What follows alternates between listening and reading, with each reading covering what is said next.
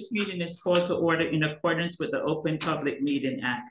Notice of this meeting was provided to the Home News Tribune, the Star Ledger, and the Highland Park Planet on January 5th, 2024, and was posted on the Borough Hall website at www.hbborough.com and on the bulletin board of Borough Hall, 221 South 5th Avenue, Highland Park, New Jersey, and has remained continuously posted as required by law. Dennis, can you lead us in the Pledge of Allegiance? Pledge of allegiance to the flag of the United States of America and to the republic for which it stands, one nation, under God, indivisible, with liberty and justice for all.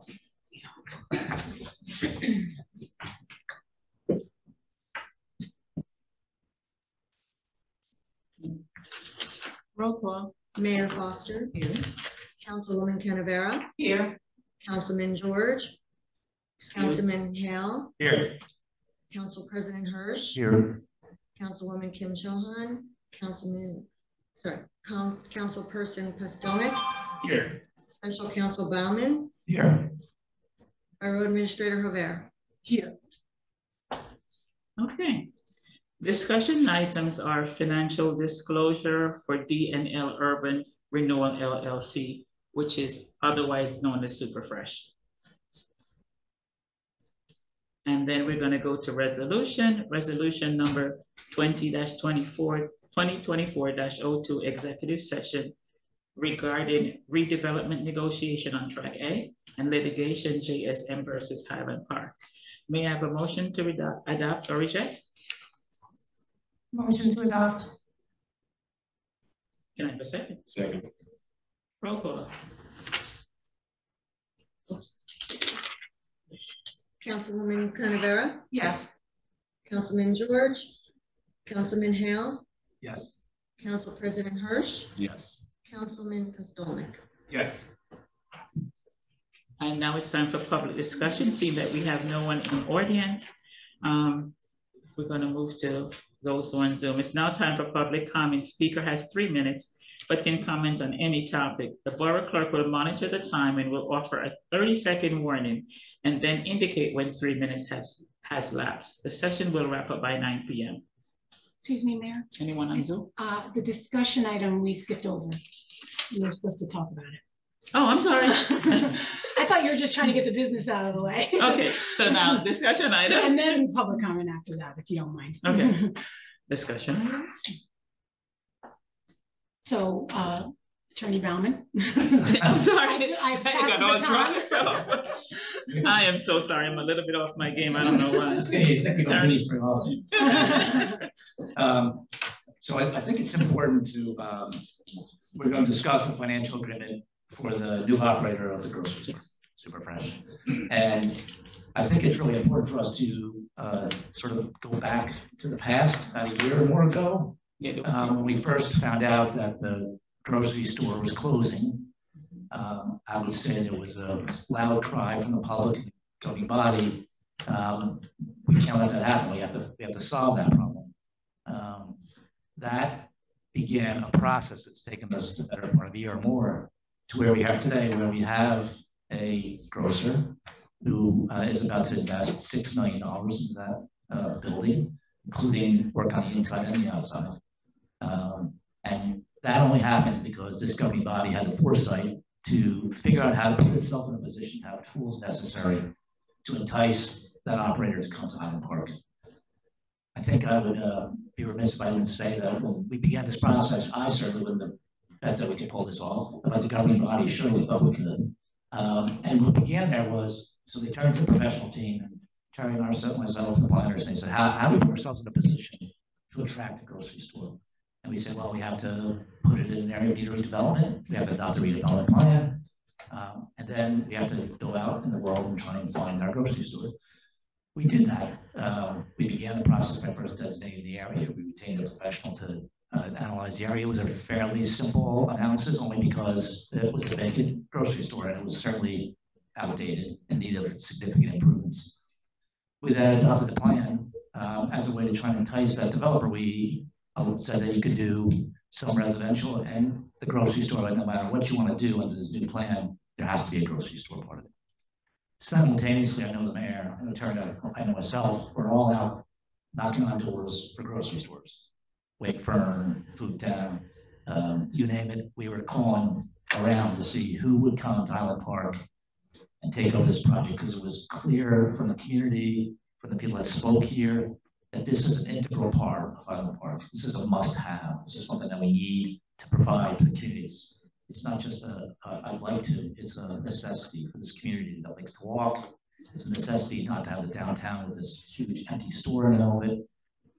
And lo and behold, through that process, with the help of the block property owners, who certainly were involved in this process, and I have to say they were new to the process, but we worked with them really closely. The mayor did, and Terry, and all of us, to try and work them through the redevelopment process. And as a result, here today, I'm so happy to recommend to you for the consideration of your next meeting a financial agreement that would provide the redeveloper with a payment in lieu of taxes for up to 30 years.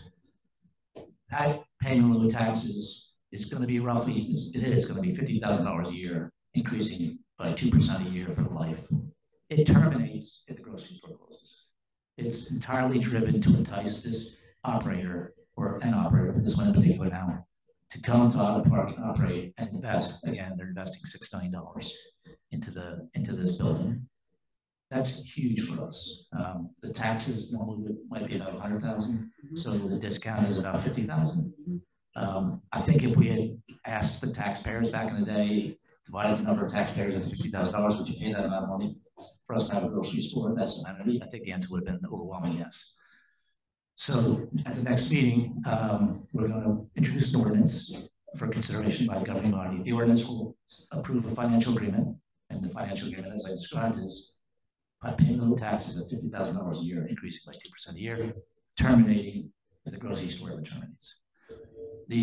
As part of this process, we did gather a lot of information about the grocery store, the operator. We've seen the plans they have for them. We've seen they had to provide us a pro forma, which you'll see in the application, that shows that they need this pilot. But most important, a pilot is lead with the definition is we needed to influence the locational decisions of the probable occupants. Those are the legal words. Influence the locational decision of the probable occupants. There is no doubt that this pilot influenced this operator to come here and occupy this building and put $6 million into the project. So again, I think that I was a skeptic. I apologize. When we first started this process, there weren't a lot of grocery stores out there, and it's a unique size facility. We had to find the right entity, and we did. We found an entity. If you go look at some of the other stores, they're pretty nice. I'm familiar with that because I worked on the grocery store, but not for them, but for the property owner in Middlesex Borough. It's really nice. That one also was empty for a very long time, and they figured out how to make that one work. So these are people that are, and by the way, they're investing their own money into this facility. So this is an entity that's here to stay. They're putting their money where their mouth is. And Highland Park's role in this is to take about a $50,000 and take half the taxes that we normally get in order to get them here for this project. So the mayor, I think, is going to recommend it in her letter, steal her thunder. And I certainly recommend it as professionals. This is a win-win-win for Highland Park. Huge plus. Thank you so much. I'm glad that you gave a little narrative overview, because I was watching News 12. I was watching News 12, and they were showing down in Brick, New Jersey, that they were without a supermarket for over 10 years. And they say the average time to get a supermarket back into any location is 10 years. So Highland Park, we are blessed. We work really hard, and I'm so happy that we're going to be able to have our own supermarket back less than 2 years, a year and a half, and we're going to be back in, because they closed last March. And here we are this March looking to sign an agreement to officially have them in town with the 50% deduction, and the pilot that we're giving them, and to have our very own supermarket, because a lot of our seniors, one of the things that they need most is an in-town supermarket. Not only seniors, just about everyone, because we all go, oh, and there's not a supermarket, you know, want to run for something. And I know my son said to me the other night, you got to hurry up and get the supermarket because I needed milk on my way home and I forgot and I have no milk, you know, but we all need it, we all use it. So I'm really happy about that. And I'm quite sure my council colleague is going to be urging us to sign whatever paperwork necessary to get our supermarket in. With that said, I guess we go to public discussion. Or do we have any discussion here in the day? Does anyone have anything to add? Councilmember Hill? I would just briefly add that this has been warp speed, and it has been pushing by every member of the governing body, but certainly by the mayor as well. The mayor has taken a strong lead on making sure that this happens. And so I just wanted to say thank you to her and to Terry and to Joe and to everybody for this process. It was a lot of hard work, a lot of stress, and a lot of, but this is the right thing to do. It's the right thing to do for Highland Park. It's the right thing to do for all of our residents. I'm just so happy that I don't have to run out for ketchup or mayonnaise, you know, someplace far away right before Shabbos dinner. So thank you very much. It's a great opportunity for all of us. So. It's teamwork. I would just add that Matt just basically said everything that I wanted to say. So I'll just say thank you again for all of your hard work, and I'm really excited and looking forward to this vote in 1 week. Yep, yeah. So tonight, and consistent with the mayor and the council's desire to be as transparent as possible, we're just explaining it tonight. There's no vote. And then the application will be uploaded and people can take a look at it. Yes. And the financial agreement uploaded. And then the vote will be an introduction of an ordinance. And there'll be another vote to adopt the ordinance. So this is going to be a 3-meeting. Reveal it tonight, introduce the ordinance, adopt the ordinance. Three-pronged approach. Well, as long as the council members are on board, I'll be happy to sign. Yes. Yeah, no, if it's like the one in Middlesex Borough, then that will be a huge win for Highland Park, because I took a trip up there and it's beautiful. And it really is, you know, and it's such an upgrade compared to what we had. I really want to drive that point home, is that what we had before was really an aging model, and the Super Fresh is in tune. Their model is tuned for small town, for small town towns, in town locations, and it's just really exciting. A huge upgrade, fresher produce, a lot of variety, and like you said, it's our supermarket. It's really exciting. So it's super fresh. Yeah. So one other thing that for me is that people are going to read it and they're going to ask, so I'm going to try and tackle it right here. So this, in order to get this pilot, there's a redevelopment area bond associated with it. Yes. Redevelopment area bond is non-recourse to the municipality, meaning the bondholder, that when we issue this will only be available to the property owner. It's a necessary legal mechanism to allow us to have the fixed $50,000 increasing every year, as opposed to some of the other formulas. So we intentionally did that. It's a nominal bond. It's paid for by the property owners on top of the $50,000. So it's not, I'm sorry, it's within the $50,000. Paid by, it's $3,000 a year, basically, to pay off the bond over time. And to sort of wrap this up, we will go to the local finance board and ask for their blessing as well. So that'll be the last step away. So not only will the governing body have a vote on it, but the local finance board will have to give their blessing as well, which I fully expect. Thank you. I did have a comment. But, sure. Go ahead. I'm sorry. I couldn't tell if you were looking at me. It actually builds off of what Councilmember Hirsch said, was just to reiterate, there's not one shred of the old store inside that building right now. That is true. The floors are gone, the ceiling's gone, every grocery case is gone. And that was actually the property owners decided to make that decision, so that we will be getting an upgrade, to your point. And so, and I did get a look inside a few weeks back, and it was like, wow, you know, there was nothing in there, but it was pretty tremendous. So I just wanted to reiterate that point. This isn't a Band-Aid on the old store. This is going to be a brand new store within the envelope of the old building. And some outside improvements. Yes, too. with some site improvements. Yes. Yep. Okay. Now we have public discussion. And we do have, I don't see anybody in person. There's no one in person. I'm sorry. For those of you at home. Besides, there's no one in person. Now we go to those attending on Zoom. All right, and this is where Maureen, you're gonna have to help me with the timing. I'm gonna call on phone number ending 4445. Please state your name for us and address. Hi, Lois Webbing. Mayor or Terry, would you, one of you whose microphone is working clearly, please translate what the first speaker was saying? I couldn't hear the other two speakers. Toward the end of the first speaker's discussion, I heard grocery store. Here I'm thinking it's 6 other items they're talking about. So that microphone, either the person was a foot away or it's underwater. It just garbled. I could not get another word.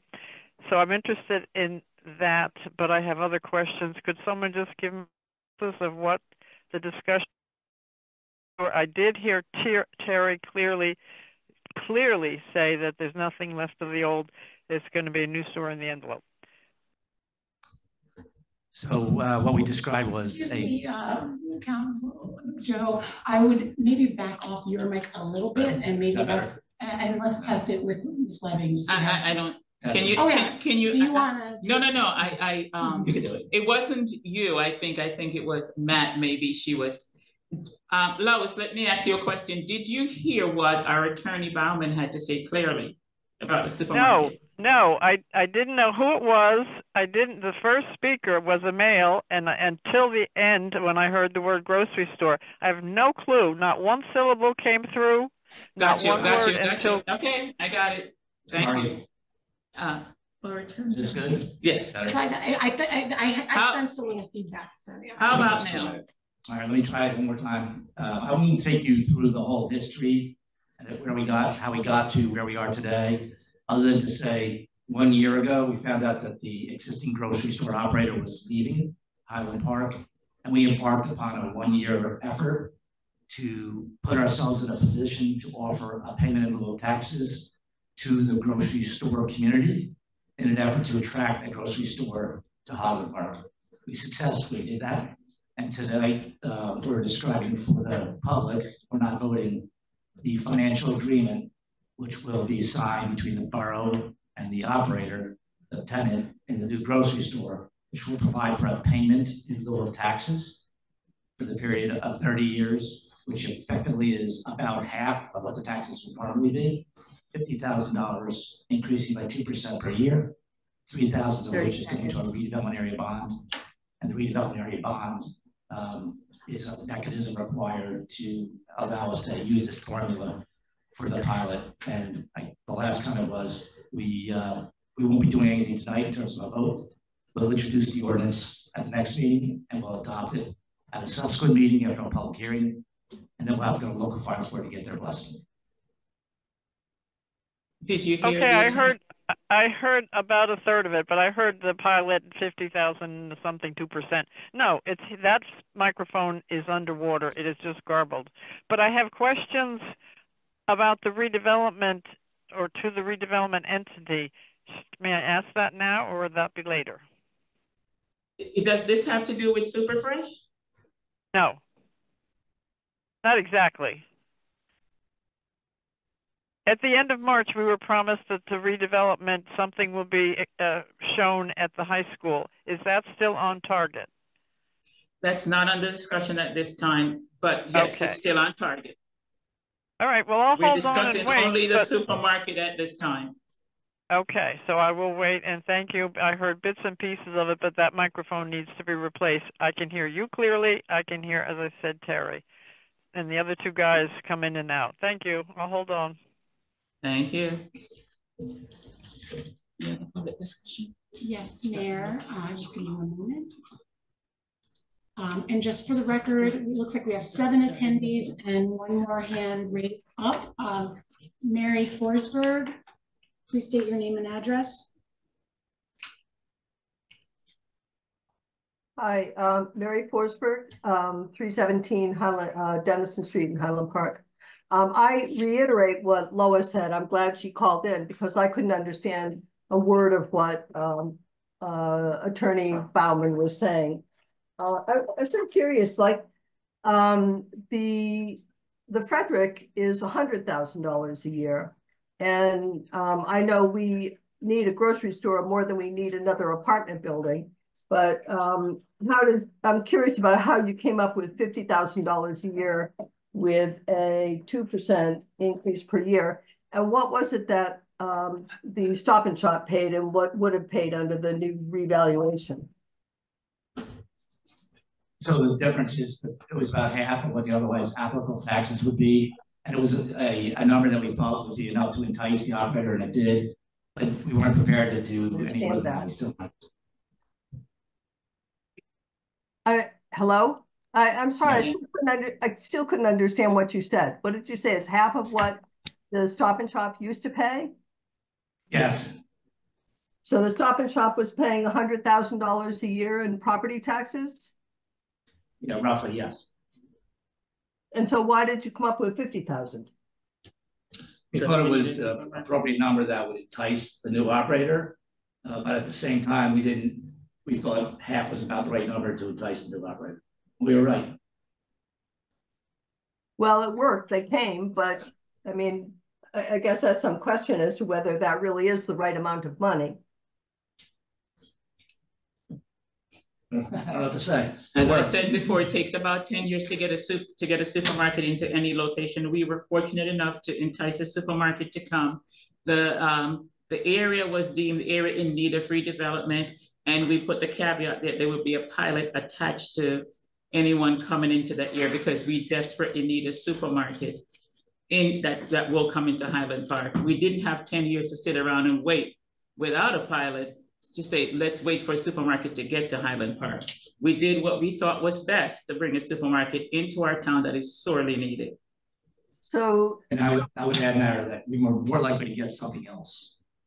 Yes, something very different. So can I finish my question? So you said the area is in need of redevelopment and we were lucky to get a supermarket. What is the status of all the redevelopment plans that you paid LRK to do? Mary, at this moment, we are discussing the Superfresh supermarket that's coming in. That's what's on the agenda, and that's what we're discussing tonight. But it is we'll have an opportunity to discuss the other redevelopment plans at another time. But tonight, the focus is on the Superfresh. But this is part of the Stop and Shop redevelopment plan. Yes, it is.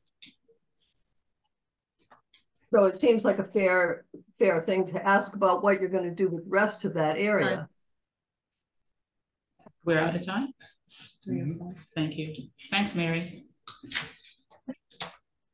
Sorry, any other person? Give me one moment. Hold on.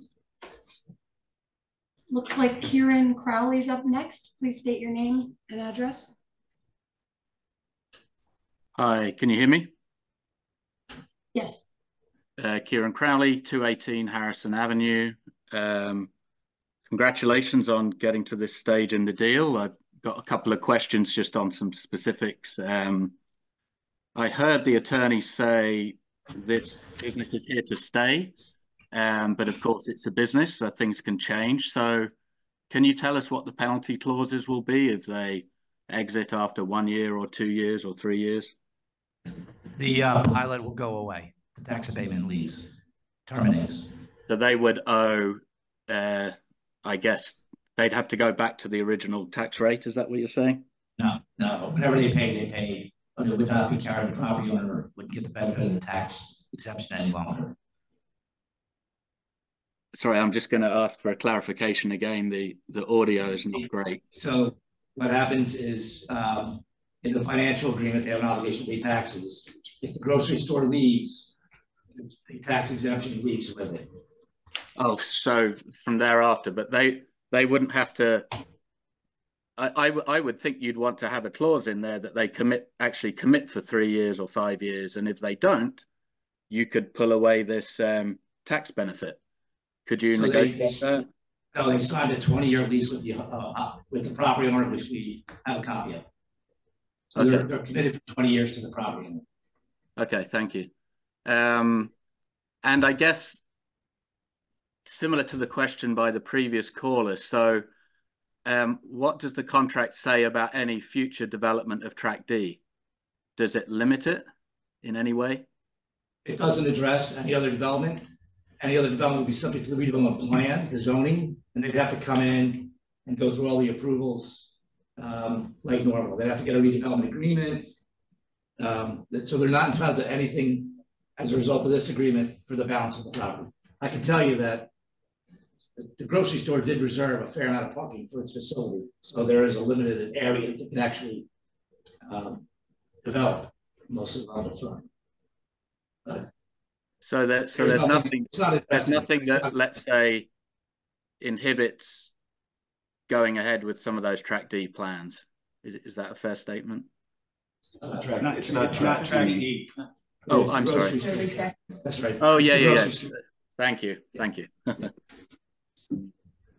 So just I'll just rephrase that for my clarity. So is there anything in this agreement that would limit that development, that redevelopment plan that was put together, at great speed a year ago?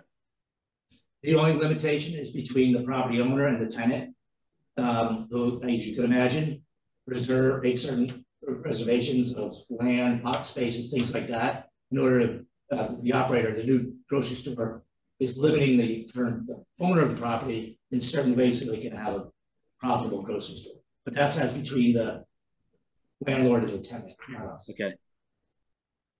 Thank you. Time.